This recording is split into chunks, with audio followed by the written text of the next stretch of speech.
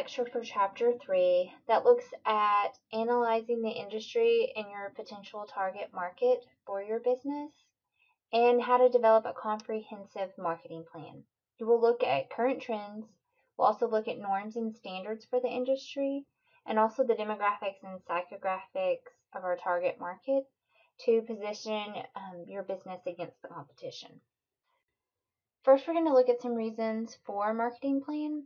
And without a solid marketing plan, your company will not succeed.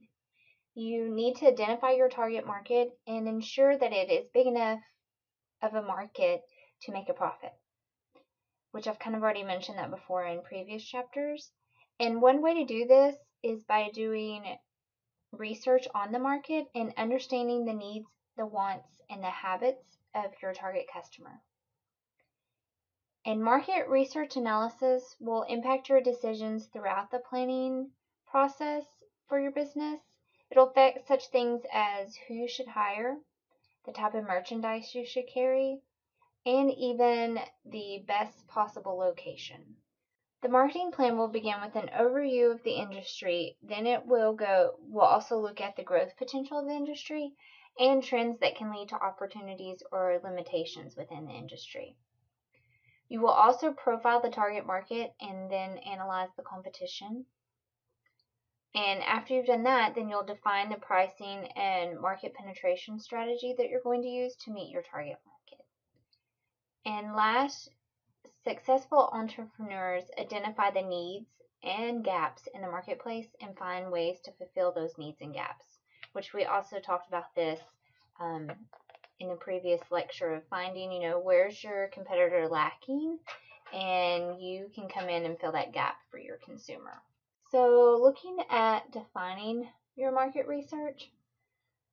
Market research is an organized effort to find out information about an industry, the market, and its customers.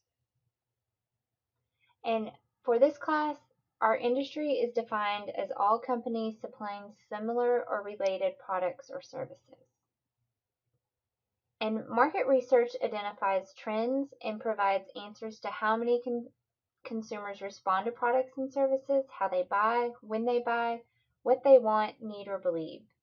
It also market research looks to make sure that your market is big enough to ensure you'll make a profit.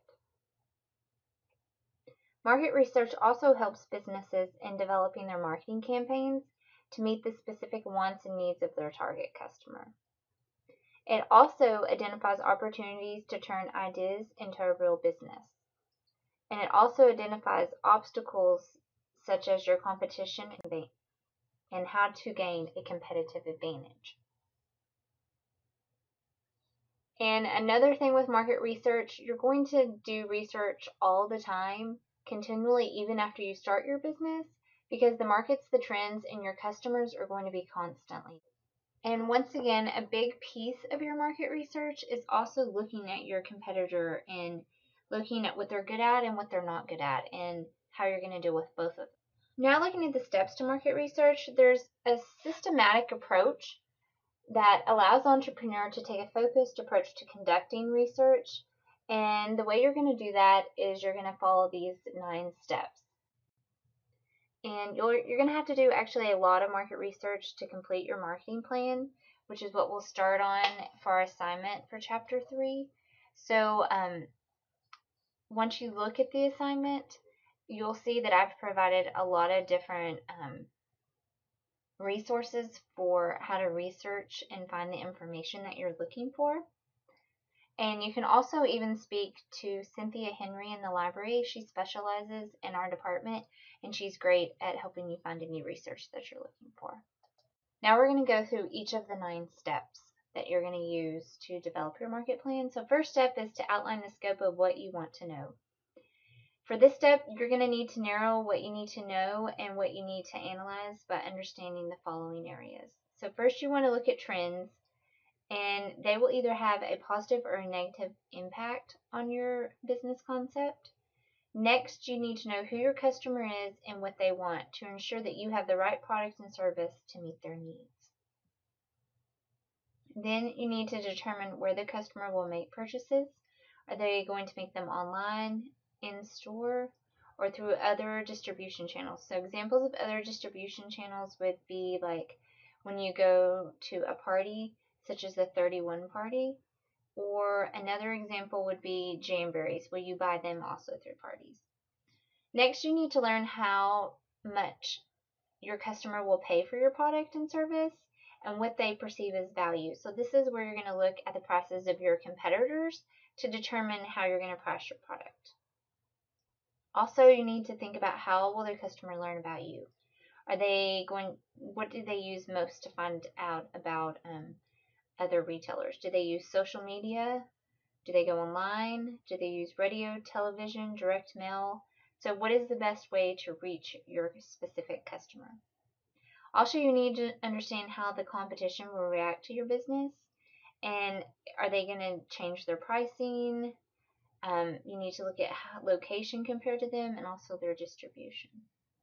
And finally, you want to look at how products will reach your customers by looking at supply chains and methods of distribution. And this would be, in-store, online, group parties, trunk shows, however you going to reach your customer.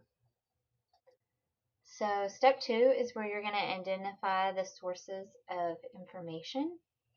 And when you look at research data, you can either collect primary data or secondary data. And you're going to use this data to make decisions and then back up those decisions that you make. And primary data is data you obtain firsthand through different forms of research, such as mystery shopping, observations, surveys, interviews, and focus groups. And if you want to see a little bit more about each of these, you can look on page 49, box 3.2 of your textbook, and it'll explain these a little more. In this class, we're mainly going to use secondary research just because we don't have time for you to go out and do surveys and interviews and focus groups. We actually do that in the retailing research course if you haven't taken it yet.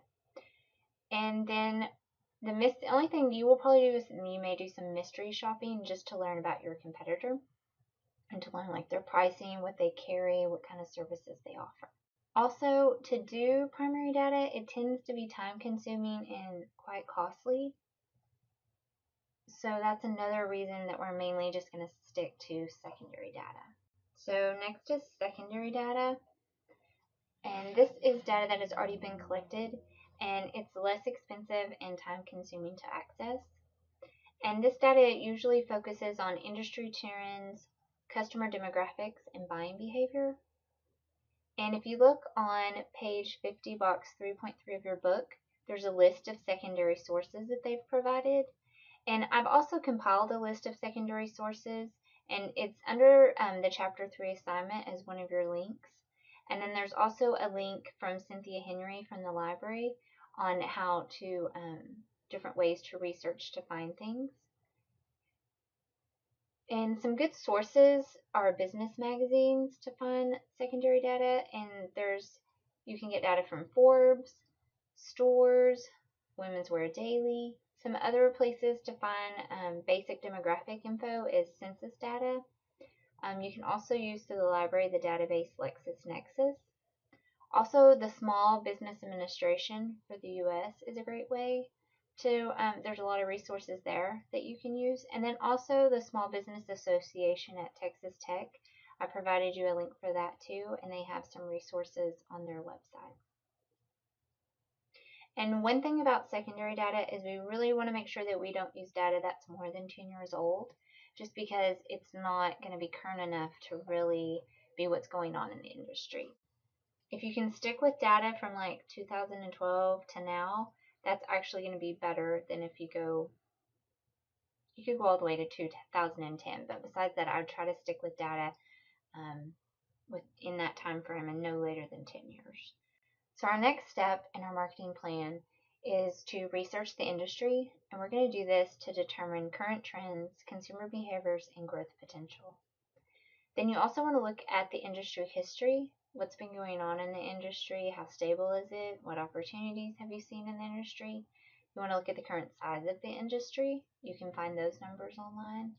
And you also want to look at the opportunities and evaluate those. Some other things that you want to look at are seasonal buying patterns. You want to look at the economy and where the industry is heading. You can also look at industry suppliers, apparel manufacturers, trend forecasting, trade publications, and retail operations. So a lot of times you can find a lot of good info even in big companies' annual reports. And if you look on page 52 of your book, figure 3.1, it shows a model who makes up the fashion industry and who all is included in that industry and the different areas that you could look into. So step 4, you need to identify and understand the market. And it's important to understand the national and international economic conditions and cycles that will affect your business. So, for example, during poor economic times, resale and discount stores outperform other forms of retail. So, for the last few years, we've actually seen improved sales in discount stores and resale stores. And there's been a lot more even resale chains open up. Also, in an economic upswing, you see more luxury items and expensive home furnishings tend to do very well during economic upswings. And in this step, you need to identify the consumer group or cohort group that you want to target. And so cohort group could be anything from baby boomers, Generation Y, Generation X. You just need to figure out for your business, who are you most likely to target and who will want your product that you have to offer. Also, some other publications to look at to learn about the different consumer groups. You can look at American Demographics, which is part of Advertising Age. You can look at Marketing Today, and you can also look at the magazine Sales and Marketing Management. So, looking at step 5, once you've researched the industry and the market, then you need to determine your target market. And your target market is the customer most likely to purchase your products or services. And your target market is based on a set of characteristics through research and analysis. And these are demographic characteristics such as age, gender, education, occupation, race, income, nationality, religion, and geographic location. And the easiest way to find this information is through the census data that you can find online. And besides demographics, you also want to look at psychographics. And these are your lifestyle and personality characteristics of consumers. And they look at how consumers spend their time, their interests, their hobbies, their values, their behaviors, and their emotions. And the reason you want to look at these is because a woman with 3 children and a woman with no children have very different lifestyles and use very different products. And so you would want to determine who you're targeting and how you're going to target them. Another example would be if you look at the age cohort of the baby boomers, they're really worried about their health, and they were retired and tend to have more money to burn than other generations. So they're good targets for high-end products that specifically look at improving your health. So you want to look at people's interests and hobbies and values and how you can relate that to your product and target your product toward one of their interests or what they value. Some other things that you need to do under this step are to determine or narrow your target market. So you want to pick, are you just going to do males, females, or both? You need to pick an age range. You need to pick a geographic location. You need to kind of settle on occupations that fit within your target market. You also need to look at their likes, their dislikes, what entertainment they like, what image they're trying to project, and how frequently they shop is another important thing. And what do they buy and how do they buy? Do they buy in-store, online, in a mall, in freestanding retail center? Like how does your actual consumer buy? And by learning all about your target market, you can assure that your when you purchase merchandise that you will buy the merchandise that your target market is looking for, and then you'll also know how to market these products to your consumer. Next is step 6, and this is where you want to analyze the competition. And to do this, you need to understand both the direct and indirect competition for your business. And direct competitors are businesses that offer essentially the same products or services as you. And indirect competitors offer different products or services that might meet the same need or want. So if you are a boutique that sells kids' clothes, your indirect competitor would be Old Navy and Target, because they do sell kids' clothes, but they don't sell more high-end or exclusive brands. And you'll want to develop a competitive matrix to compare your business to the competition on price range, products, quality, unique features, distribution system, marketing, location, and then strengths and weaknesses. And this is what you'll actually do for your discussion. And you'll need at least 2 direct competitors if they're available in the market, and the rest can be indirect competitors. And I think I just have you do 3 competitors. So the best way to do this is going to probably go online if they have annual reports if they're a big company, or to also go do mystery shopping. And understanding the competition gives you opportunities to gain a competitive advantage over the competition, which I've kind of mentioned before. And things that you can gain an advantage over are price and providing products before others and your customer service levels. And when looking at the competition, you need to look at what are the major companies in the industry, how many new firms have entered the market in the past 5 years, what new products have been introduced in the past few years, and what do competitors compete on? Do they compete on price, selection, prestige, customer service? And you need to also look at how difficult it is to enter the market. How much money are you going to have up front? How much marketing are you going to have to do? How much stock are you going to have to carry? All those different aspects.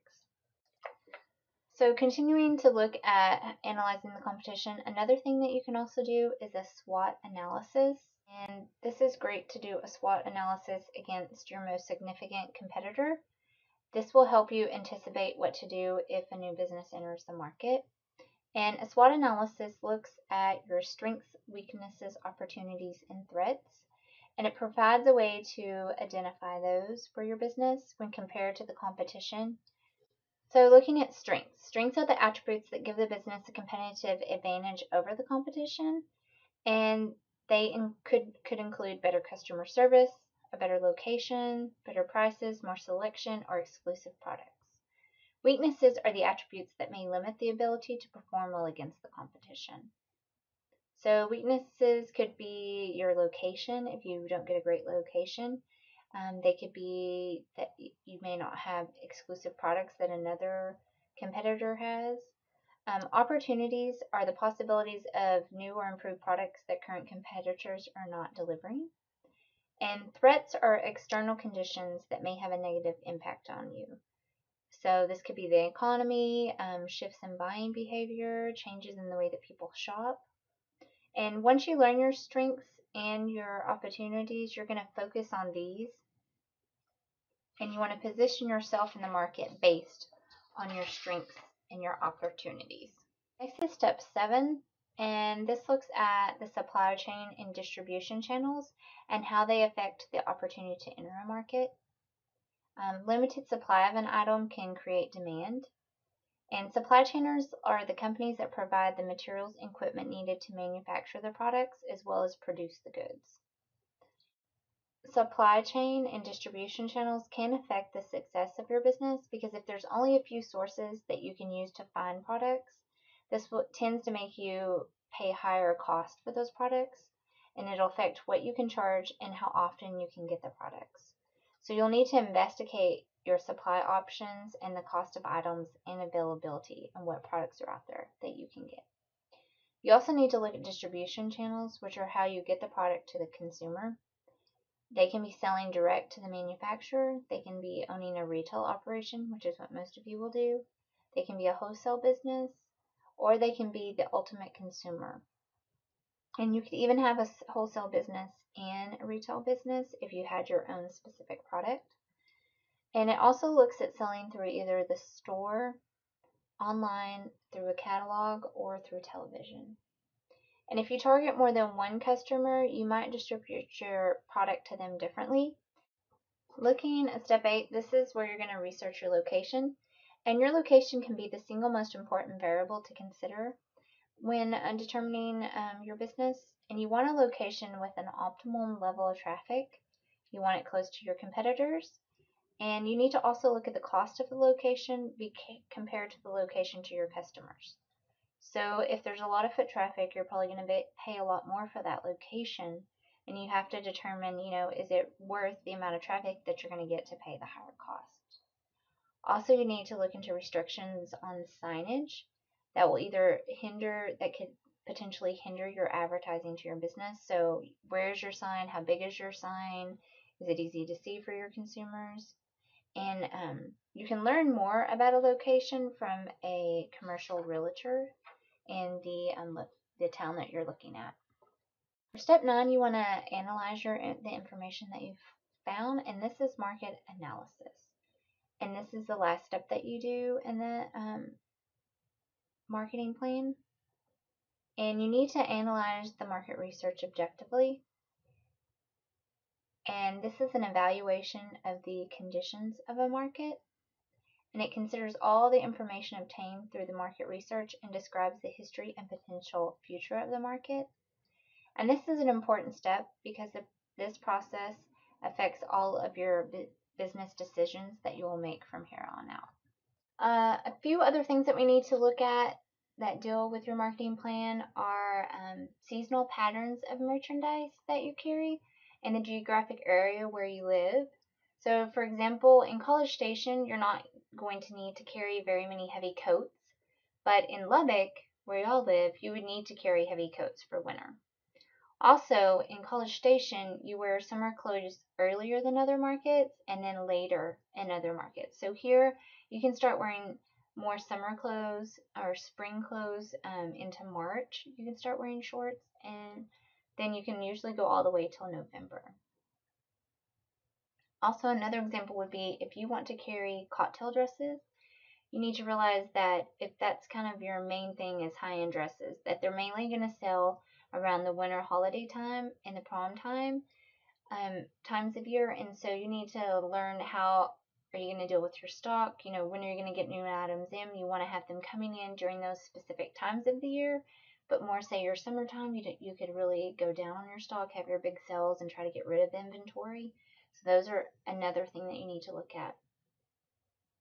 And you can create an annual chart showing your monthly sales as a percentage for each merchandise area. And this is an example of this is table 3.1 in your book. And it just shows you how you kind of chart out your monthly sales as a percentage of sales. You also want to look at cyclical patterns. And they're also important to look at because they affect the retail industry. And what they are is recurring swings that move the business activity, its sales, its cash flow, and profits from a downside to an upswing or vice versa. And to look at these patterns, you need to look at the economic change and changes in disposable income of your consumers. Another thing that you need to look at within your marketing plan is the impact of technology. And technology affects the raw materials used, the methods used to produce products, the speed with which products can be delivered to the market, and the way in which sales information can be handled and how consumers can purchase. Online retailing with that technology, has really changed the way things are done because you can order products 24/7.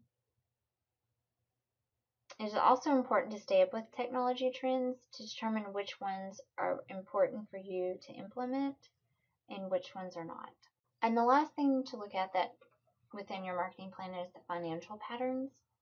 And these are standards and norms that are used to determine pricing, to evaluate your merchandise performance, and to help you specify the billing terms that you'll use.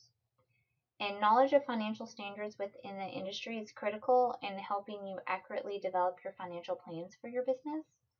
And industry standards can be found at Hoover's and Standards & Poor's. And also startup expenses and monthly budgets for inventory payment and profit potential are all locked into industry financial standards. So you really need to figure out what are the financial standards just to determine, financially how many expenses am I going to have? What do I need to budget monthly for inventory? And also to learn your profit potential. And you need to know your profit potential to make sure of all the costs that you're going to have up front, that those are going to turn into an actual profit in the future, and that you'll have enough consumers to ensure a profit. And this concludes chapter 3.